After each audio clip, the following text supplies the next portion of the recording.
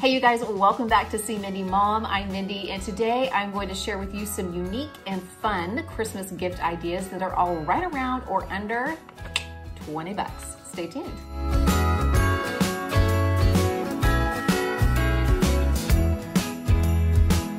For Vlogmas this year, I will not be putting up a video every day. I thought instead that I would do an extra video every week and that I would focus the theme of those videos around budgeting, around keeping a budget during the holidays. So everything from gift guides to meal ideas to secondhand shopping and maybe a little bit of vlogging and taking you through the holiday season with my family. Just a few caveats before we jump into this video. I did the best I could to stay right at or around $20.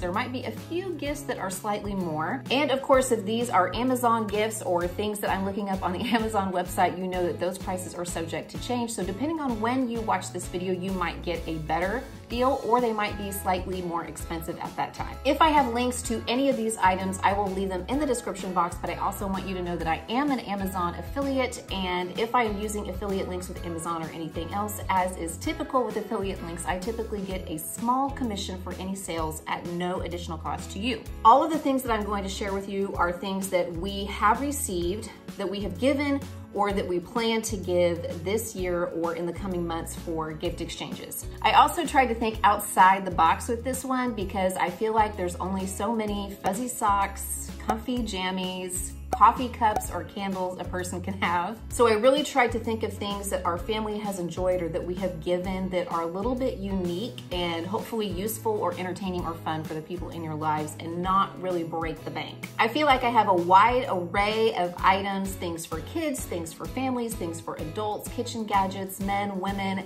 I have lots of items to share with you, so I'll just try to go as quickly as I can through these ideas. First off, let's talk about some games. We are big fans of card games in this family, and these are three that we have been playing with our kids for quite some time that have been huge hits: Sleeping Queens, Rat-a-tat-cat, and 99. All three of these games are great games for teaching counting or addition. Some of them involve a little bit of strategy. This one in particular involves counting by 5s and 10s, which is a great skill for young kids to be learning. Also, all three of these can be played relatively quickly, so you can play more than one round and make an evening of it, or if you just have a few minutes where you're trying to just make it to bedtime, or maybe just take a brain break if you're working at home on schoolwork, these are great because they play in just a couple of minutes a complete round. This one in particular is one that I sometimes put in my purse whenever I know that we're going to be a place where the children will have to wait, like a restaurant or an airport, because it doesn't take up much space and it's really easy to play in a short amount of time while we are waiting for time to pass. We have also really enjoyed this game. It is called 5 Crowns, and it is basically a progressive gin rummy game. So it's like gin, except there's an extra suit. There's 5 suits instead of 4. And there are wilds, and the wilds change every round. So the first round, everybody gets 3 cards. The second round, everybody gets 4. The third round, everybody gets 5, and so on all the way up to 13, which would be the round where kings are wild. But just like gin, you're trying to make sets of like amounts or runs. And our younger kids who are 6 and 7, about to turn 7 and 8, have been playing this for a couple of years, and they can play it with us. And let's face it, as adults, sometimes it's hard to find games that our kids can play and that we still really enjoy playing. I have to tell you that Candyland and Chutes and Ladders are 2 games that are not even in this house. We play this kind of stuff and we really enjoy playing it with them. Another game that we can all play, that we all enjoy, or that sometimes the adults play on their own, is Wizard. And as you can see, this is another game that we have just about worn out. I've already lost the box, but I will put a picture up here. This is a game that to me is like a progressive form of spades. So if you've ever played trump games like spades or bridge, this is a game that has a trump that changes each round, and each round you get more cards. So the first round it's just 1 card, and the second round everybody gets 2 cards, so on and so forth.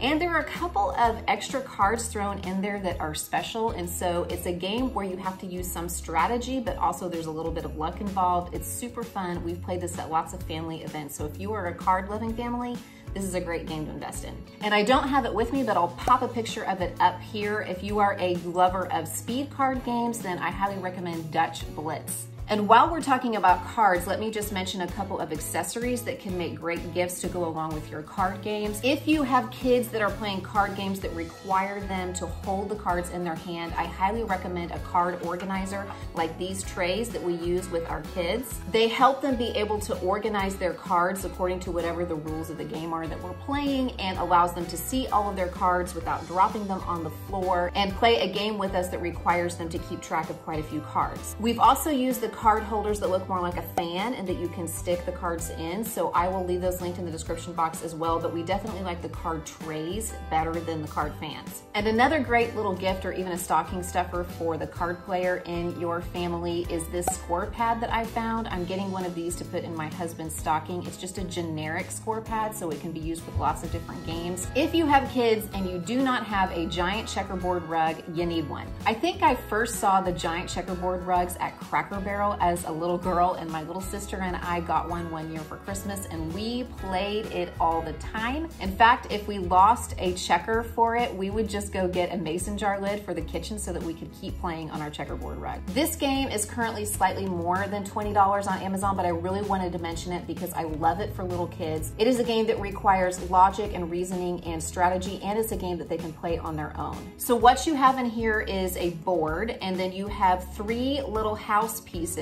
3 little piggies and a wolf. And it gives you a book to set up the game board where you will place the piggies on the game board along with the wolf.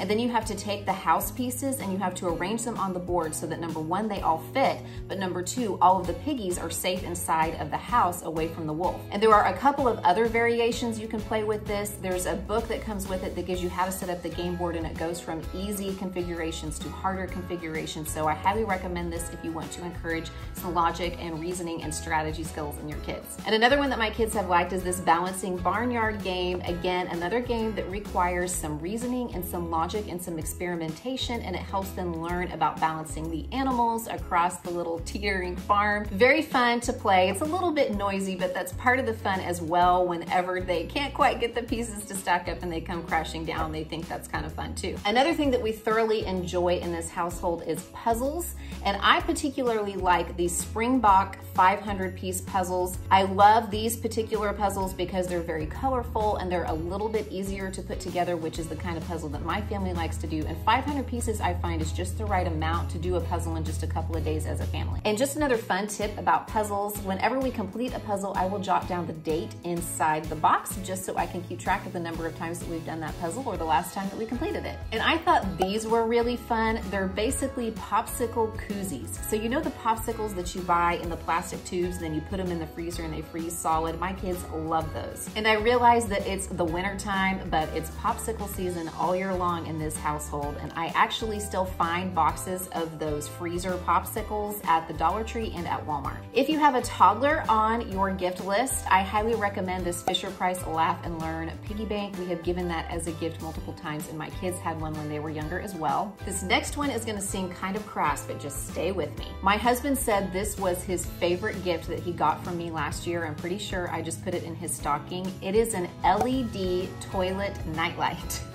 If you're younger, you may not understand why anybody would ever need this, but just trust me, your time's a coming when you're gonna be waking up in the middle of the night and have to visit the bathroom. This light is motion censored, which is great. It means it's not gonna shine all night long. It's only going to come on whenever somebody comes into the bathroom. It does take batteries, but we've had ours for a year now and haven't had to change the batteries once. I also like that it provides enough light that somebody can actually come in and use the restroom without having to turn on another light in the bathroom, which can wake up somebody else in the room, or it can make it harder for us to get back to sleep if we have to turn on a light in the middle of the night. So maybe that's not for you, but maybe you know somebody in your life who needs one of those. If you have a tween, a teenager, or even a college girl in your life that you're purchasing gifts for, I really like these jersey headbands. My daughter has been wearing them a lot. She got some for her birthday, so I highly recommend those. I also think stationery is a great gift. There are some really cute, inexpensive stationery sets that you can purchase. I even found one that you can personalize for under 20 bucks on Amazon. We are trying to encourage our kids to write handwritten notes and ourselves as well, and sometimes sometimes it just makes it a lot more fun and easier to commit ourselves to doing if we have some fun stationery to do that on. My husband's dad and my dad are both pretty handy. They have a lot of tools. My dad specifically does a lot of work with wood, and he has been building things lately. So last year we got them both one of these magnetic wristbands. They wear it on their wrist and it can hold all those little metal parts and nails and screws, and they both really like that. And now a few kitchen gadgets that I thought I'd share with you guys. First off, I thought these microwave bowl holders would be a really great gift, especially for maybe a college kid or a person who's just starting out in their own apartment. I don't know how many times I have practically burned my fingers taking a bowl out of the microwave, so I gotta be honest, I probably wouldn't mind having a set for my own home. I also just ordered this meal planning pad. It is magnetic and it has a space on one side for the meals that you're planning for the week, and then a grocery list on the other side that's perforated, so you can make your grocery list as you're meal planning and then tear off your list and take it to the store. And I plan to actually pair it with one of my favorite kitchen utensils, which is this ground beef separator. It's something that you use to separate the ground meat as you brown it on the stove. And I will also write out on recipe cards or print out a couple of my favorite recipes to put with that as well. If you've watched my channel for very long, you know that I love my silicone popcorn popper, and we have purchased these as gifts for various people in our lives over the past couple of years. Sometimes we'll make a basket out of them and we'll give them the popcorn popper and maybe some popcorn kernels and seasonings and a box of candy so that they can have an at-home movie night. If you have somebody in your life who's watching what they eat or who has some nutrition or fitness goals, typically speaking, meal prepping is something that they want to do. So a great idea for that person might be a lunchbox. And actually that's what I got my husband for Christmas this year. I found this one on Facebook Marketplace. It was new with tags. And I feel like there are lots of great lunchbox options out there for women, but I did find several on Amazon that I thought would be great for men, including this awesome Carhartt lunchbox. I almost bought that one before I found the Igloo lunchbox online. And I thought this one was really cool too. It's very similar to the one that I was able to get on Facebook Marketplace. And if you were wanting to rev up that gift a little bit, or if you found a really great deal on a lunchbox and you want to spend a little bit more money, you might consider some food prep containers.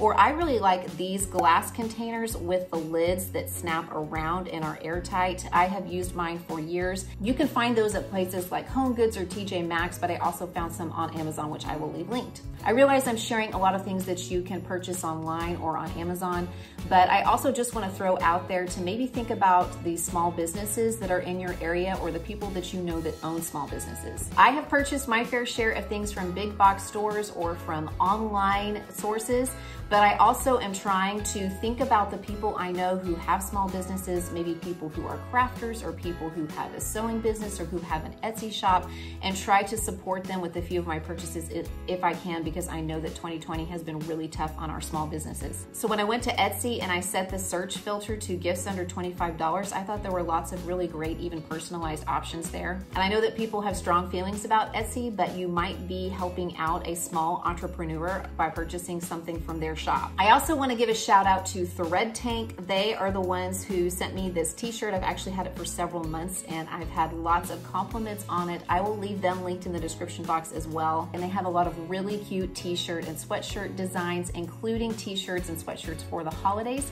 And they put your orders into production when you order them instead of, keeping like a warehouse of product that they're trying to sell. I'll be talking about Thread Tank a little bit more in an upcoming vlog because they're going to have a great Black Friday and Cyber Monday sale, but I thought I would go ahead and leave them linked in the description box in case you want to check out some of their shirts. All right, you guys, that's what I have for you. And I know that that is kind of a random hodgepodge of gifts. Hopefully you got some ideas for unique, inexpensive, or useful gifts for the people that you're shopping for this holiday season. And if you have any ideas for unique, inexpensive gifts, feel free to leave me a comment. You may be helping me or somebody else out. Thanks so much for watching, and I'll be sure to check in with another video very soon.